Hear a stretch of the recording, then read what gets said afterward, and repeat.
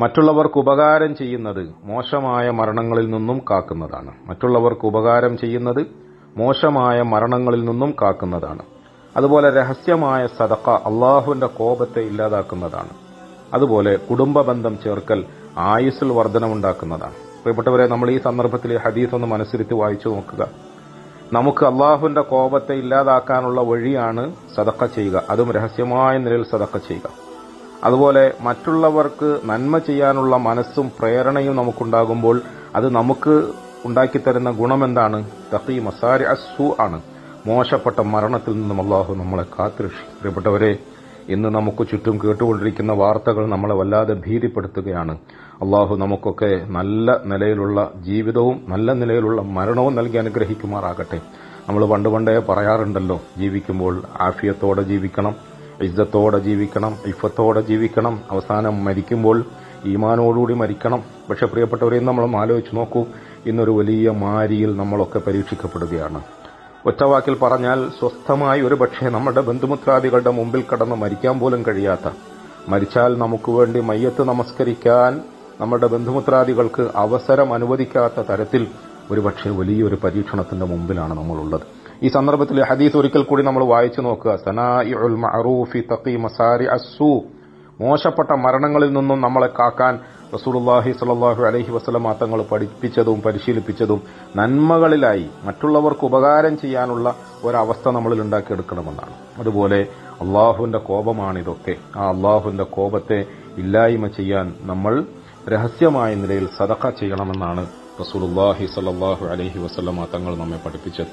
യഥാർത്ഥത്തിൽ ഈ സാഹചര്യത്തിൽ പ്രത്യേകിച്ചും എപ്പോഴും നമ്മുടെ ജീവിതത്തിൽ ഇങ്ങനത്തെ സൽഗുണങ്ങൾ നമ്മൾ വർദ്ധിപ്പിക്കണം. പരമാവധി മറ്റുള്ളവർക്ക് ഉപകാരം ചെയ്യണം. നമുക്ക് നിർബന്ധമായ സക്കാത്തുണ്ട്. ആ സക്കാത്ത് നമ്മൾ കൃത്യമായി കൊടുക്കണം. സക്കാത്ത് കൊണ്ട് പുണ്യം നമുക്ക് നേടാൻ കഴിയില്ല. അതുകൊണ്ട് സദഖകൾ വർദ്ധിപ്പിക്കണം. സദഖകൾ വർദ്ധിപ്പിക്കേണ്ട സമയമാണിത്. ഇത് ഒരു ചാൻസാണ്. ഉമർ റളിയല്ലാഹു അൻഹു അവിടുത്തെ ഭാര്യയോട് പറഞ്ഞതുപോലെ ഈ ചാൻസിനെ ഉപയോഗപ്പെടുത്താൻ എല്ലാ സഹോദരിമാരും എല്ലാ സഹോദരങ്ങളും ശ്രമിക്കണം. അത് ചെറിയ ചെറിയ എന്തെങ്കിലും നൽകുന്നതിലൂടെ ആണെങ്കിൽ പോലും നമ്മൾ ഈ ചാൻസ് നഷ്ടപ്പെടുത്തരുത്. എല്ലാവരും സ്ഥിരമായി കേൾക്കുകയും എല്ലാവർക്കും അറിയുകയും ചെയ്യുന്ന ഒരു കഥയുണ്ട്, ഒരു സംഭവമുണ്ട്. ഒരു ചെറുപ്പൂത്തിയായ മനുഷ്യൻ, അദ്ദേഹത്തിന്റെ ആ ചെറിയ പണിയിൽ നിന്നും കിട്ടുന്ന ചില്ലറകൾ സ്വരൂപിച്ച് ഒരു വലിയ മോഹം, ഒരു വലിയ സ്വപ്നം സാക്ഷാത്കരിക്കാൻ വേണ്ടിയുള്ള കഠിന പ്രയത്നത്തിലും ആശയിലുമാണ്. അങ്ങനെ ഇരിക്കെ ഒരു ദിവസം തന്റെ വീട്ടിലെ കൊച്ചു കുഞ്ഞുങ്ങൾ തൊട്ടടുത്ത വീട്ടിൽ പോയി അവരുമായി ഇടപഴകി. കുറച്ചു കഴിഞ്ഞപ്പോൾ ആ കുഞ്ഞ് വാവിട്ട് കരഞ്ഞുകൊണ്ട് ഓടി വരുന്നു. വാപ്പയുടെ മുമ്പിൽ വന്ന് അദ്ദേഹത്തെ പൊത്തിപ്പിടിക്കുന്നു. എന്താ മക്കൾ കരയുന്നതെന്ന് അന്വേഷിച്ചപ്പോൾ വിങ്ങി ആ കുഞ്ഞു പറഞ്ഞു, അതാ ആ വീട്ടിലെ കുഞ്ഞുങ്ങളൊക്കെ ഒന്നിച്ചിരുന്ന് ഇറച്ചി തിന്നുന്നു, മാംസം കഴിക്കുന്നു. ഇറച്ചി തിന്നുന്ന ഈ കാഴ്ച കണ്ടിട്ട് ഞാൻ വായിൽ വെള്ളമൂറി ഒരു കഷ്ണത്തിന് വേണ്ടിയിട്ട് ഇരന്നിട്ട് അവൻ എനിക്കൊരു കഷ്ണം തന്നില്ല. അവരെന്നെ ആട്ടിപ്പായിച്ചു കളഞ്ഞു, മടക്കിക്കളഞ്ഞു. പ്രിയപ്പെട്ടവരെ, ആർക്കായാലും ഉണ്ടാകുന്ന ഒരു ദുഃഖമല്ലേ. ഇന്നത്തെ പോലെ അല്ലല്ലോ. അന്ന് ഒരു കഷ്ണം ഇറച്ചി എന്നൊക്കെ പറഞ്ഞാൽ എല്ലാവർക്കും വലിയ പെരുന്നാൾ പോലെയാണ്. ആ തൊട്ടടുത്തുള്ള കുഞ്ഞുങ്ങൾ അവർ കൂടിയിരുന്ന് ഇറച്ചി ഭക്ഷിക്കുമ്പോൾ എന്റെ കുഞ്ഞിനൊരു കഷ്ണം കൊടുക്കാമായിരുന്നില്ലേ? ഈ ചെറുപ്പൂത്തിയായ മനുഷ്യൻ തന്റെ മനസ്സിന്റെ ഈ വേദനയുമായി ആ കുഞ്ഞിന്റെ കൈക്ക് പിടിച്ചുകൊണ്ട് ദയനീയമായ ആ അവസ്ഥയിൽ അയൽവക്കത്തെ വീട്ടിലേക്ക് കടന്നു ചെല്ലുന്നു. എന്നിട്ട് ആ വീട്ടുകാരനെ സമീപിച്ചിട്ട് പറയുന്നു, എന്നാലും നിങ്ങളുടെ മനസ്സിത്ര കടുപ്പപ്പെട്ടു പോയതിന് എനിക്ക് അത്ഭുതമുണ്ട്. നിങ്ങളുടെ കുഞ്ഞുങ്ങൾ ഈ ഇറച്ചി കഷ്ണം കഴിക്കുമ്പോൾ അതിൽ നിന്നും ഒരു ചെറിയ അംശം ഈ കുഞ്ഞിന് കൊടുക്കാമായിരുന്നില്ലേ? അവന്റെ വേദനയും അവന്റെ വിഷമവും നിങ്ങൾ കാണുന്നില്ല. അവന്റെ കണ്ണുനീരിൽ നിന്ന് നിങ്ങൾക്കത് വായിച്ചെടുക്കാൻ കഴിയുന്നില്ലേ? പ്രിയപ്പെട്ടവരെ, ആ വീട്ടുകാര് അവർ വല്ലാതെ വെപ്രാളപ്പെട്ടുകൊണ്ട് വിങ്ങി നൽകിയ മറുപടി, സഹോദരാ, ഈ കുഞ്ഞിന്റെ വേദന ഞങ്ങൾക്കറിയാം, ഈ കുഞ്ഞിന്റെ ആശയും കൊതിയും ഞങ്ങൾക്കറിയാം. പക്ഷേ ഈ കുഞ്ഞിന് ഈ ഇറച്ചി കൊടുക്കൽ ഞങ്ങൾക്ക് അനുവദനീയമല്ല. കാരണം ഈ ഇറച്ചി കഷ്ണം എനിക്കും എന്റെ കുഞ്ഞുങ്ങൾക്കും തിന്നൽ ഹലാലാണ്. പക്ഷേ ഈ കുഞ്ഞിനെ സംബന്ധിച്ചിടത്തോളം അത് തിന്നൽ ഹറാമാണ്. അതെന്തേ അങ്ങനെ? പ്രിയപ്പെട്ടവരെ, ആ വീട്ടുകാർ പറഞ്ഞത്, ഞങ്ങൾ ദിവസങ്ങളോളമായി പട്ടിണി കിടക്കുന്നു. പട്ടിണി കൊണ്ട് കൊടുമ്പിരിക്കൊള്ളുന്ന സാഹചര്യത്തിൽ നിവൃത്തിയില്ലാതെ ആയപ്പോൾ ഞങ്ങൾക്ക് പാടത്തു നിന്ന് കിട്ടിയ ഒരു ചത്ത ആടിന്റെ ഇറച്ചിയാണ് ഇന്ന് പാകം ചെയ്ത് എന്റെ കുഞ്ഞുങ്ങൾക്ക് കൊടുക്കുന്നത്. ഇത് ഇന്നത്തെ ഈ ദുർഗതിയിൽ ഞങ്ങൾക്ക് ഹലാലാണ്, പക്ഷെ നിങ്ങൾക്കത് ഹലാലല്ല, നിങ്ങളുടെ കുഞ്ഞിനത് ഹലാലല്ല. ഈ ചെറുപ്പൂത്തിയായ അയൽവാസി മനസ്സുകൊണ്ട് ബേജാറായി വിറയൽ പൂണ്ട് അദ്ദേഹം തിരിച്ച് വീട്ടിലേക്ക് വന്നു. എന്നിട്ട് അദ്ദേഹത്തിന്റെ പത്തായത്തിൽ ഒളിപ്പിച്ചു വെച്ചിരുന്ന ഒരു പണക്കിഴി എടുത്തുകൊണ്ടുവന്നു ആ വീട്ടുകാരന്റെ കയ്യിൽ കൊടുത്തിട്ട്, ഇതാ, നിങ്ങൾ ഇനി ഒരിക്കലും പട്ടിണി കിടക്കരുത്, നിങ്ങൾ ഒരിക്കലും ചത്ത ആടിന്റെ ഇറച്ചി തിന്നാൻ നിർബന്ധിതരാകരുത്, ഇത് നിങ്ങൾ ഭക്ഷണം കഴിക്കണം എന്ന് പറഞ്ഞു. ആ വീട്ടുകാർക്ക് കൂടി അറിയാമായിരുന്നു ഈ ചെരുപ്പൂത്തിയായ സഹോദരൻ എത്രയോ കാലങ്ങളായി കഠിനാധ്വാനം ചെയ്ത് കിഴിയിൽ ഒരുമിച്ച് കൂട്ടി വച്ചിരിക്കുന്ന ഈ പണം അദ്ദേഹത്തിന്റെ ചിരകാല സ്വപ്നത്തിന്റെ സാക്ഷാത്കാരത്തിന് വേണ്ടിയിട്ടുള്ളതാണ്. അഥവാ ഹജ്ജിന് പോകാൻ വേണ്ടിയാണ് അദ്ദേഹം ഇതൊക്കെ ഒരുമിച്ച് കൂട്ടിയത്.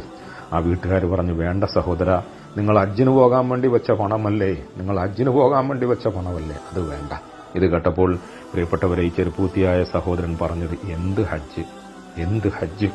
എന്റെ അയൽവക്കത്ത് എന്റെ പ്രിയങ്കരായ സഹോദരങ്ങൾ ഇങ്ങനെ മുഴുപട്ടിണിയിൽ കിടക്കുകയും അവരുടെ പട്ടിണിയെക്കുറിച്ച് ഞാൻ അറിയാതിരിക്കുകയും എത്രയോ നാളത്തെ പട്ടിണി നിർബന്ധിതമായ അവസ്ഥയിൽ ശവം തിന്നാൻ അവരെ നിർബന്ധിതരാക്കുകയും ചെയ്യുമ്പോൾ അത് കണ്ടിട്ട് ഞാനിതും കൊണ്ട് ഹജ്ജിന് പോവുകയോ? എന്റെ ഹജ്ജ് പടച്ചവൻ ആവശ്യമില്ല, അവന്റെ പടപ്പുകളുടെ പട്ടിണി മാറ്റുന്നതിലാണ് പുണ്യം. പ്രിയപ്പെട്ട സഹോദരങ്ങളെ, നമ്മൾ അധികം പ്രസംഗിച്ച് നീട്ടേണ്ടതില്ല. ഓരോ സംഭവങ്ങളുടെയും അനുഭവങ്ങളുടെയും അടിസ്ഥാനത്തിൽ, പ്രത്യേകിച്ച് ഇന്നത്തെ സാഹചര്യത്തിൽ, കോടീശ്വരന്മാരാണെന്ന് അവകാശപ്പെടുന്നവർ പോലും ചിലപ്പോൾ ഒരു തുള്ളി വെള്ളത്തിനു വേണ്ടിയോ അല്ലെങ്കിൽ എന്തെങ്കിലും ഒരു ആഹാര സാധനത്തിനു വേണ്ടിയോ ചിലപ്പോൾ അയൽവക്കത്തേക്ക് കൈനീട്ടേണ്ട ഒരു ഗതിയിലേക്ക് നമ്മൾ നീങ്ങിക്കൊണ്ടിരിക്കുന്ന ലോകാടിസ്ഥാനത്തിൽ, ആഗോളതലത്തിൽ ഒരു വമ്പൻ പരീക്ഷണത്തിന് വിധേയരാക്കപ്പെട്ടിരിക്കുന്ന ഈ സാഹചര്യത്തിൽ റസൂലുള്ളാഹി സ്വല്ലല്ലാഹു അലൈഹി വസല്ലമ തങ്ങൾ സൂചിപ്പിച്ചതുപോലെ, പഠിപ്പിച്ചതുപോലെ നമുക്ക് രക്ഷയ്ക്കുള്ള മാർഗം നമ്മുടെ സൽക്കർമ്മമാണ്, പടച്ചവനോടുള്ള നമ്മുടെ പശ്ചാത്താപമാണ്, നമ്മുടെ സദഖ സക്കാത്തുകളാണ്. അതാരും മറക്കരുത്. പരമാവധി നമ്മളത് നിർവഹിക്കണം. വആതൽ മാല അലാ ഹുബ്ബിഹി ദവിൽ ഖുർബ, നമുക്ക് ആവശ്യമുള്ളതിനോടുകൂടി മറ്റുള്ളവർക്ക് കൊടുക്കാനുള്ള വിശാല മനസ്ഥിതി നമുക്കുണ്ടാകണം. അതുകൊണ്ട് എന്റെ ഈ ശബ്ദം കേൾക്കുന്ന എല്ലാ സഹോദരങ്ങളും ആ തരത്തിലേക്ക് നമ്മളുടെ ചിന്തകളെ വികസിപ്പിക്കാൻ ശ്രമിക്കണം. കൂടുതൽ സൽക്കർമ്മങ്ങളിൽ നിരതരാകണം. ഇസ്തിഗ്ഫാർ വർദ്ധിപ്പിക്കണം, ദിക്ർ ദുആകൾ വർദ്ധിപ്പിക്കണം, ഫർളായ സുന്നത്തായ അമലുകൾ ചെയ്യണം. ഒപ്പം പരോപകാര പ്രവർത്തനങ്ങളിൽ പ്രത്യേകിച്ച് ശ്രദ്ധിക്കണം. സദഖ സക്കാത്തുകളിൽ ശ്രദ്ധിക്കണം. നമ്മുടെ ഇടയിൽ അതിനുവേണ്ടിയുള്ള പ്രേരണകളെ നമ്മൾ വർദ്ധിപ്പിക്കണം. അല്ലാഹു സുബ്ഹാനഹു വ തആല അമൽ ചെയ്യാൻ നമുക്കൊക്കെ തൗഫീഖ് തരുമാറാകട്ടെ. നമ്മൾ അനുഭവിക്കുന്ന ഈ വിപത്തിൽ നിന്നും അല്ലാഹു നമ്മളെയൊക്കെ എത്രയും വേഗം കരകയറ്റുമാറാകട്ടെ. എല്ലാവിധ രോഗങ്ങളിൽ നിന്നും പരീക്ഷണങ്ങളിൽ നിന്നും പടച്ചവൻ നമ്മളെയൊക്കെ കാത്തുരക്ഷിക്കുമാറാകട്ടെ. നമ്മുടെ കുഞ്ഞുങ്ങളെ അല്ലാഹു കാത്തുരക്ഷിക്കുമാറാകട്ടെ.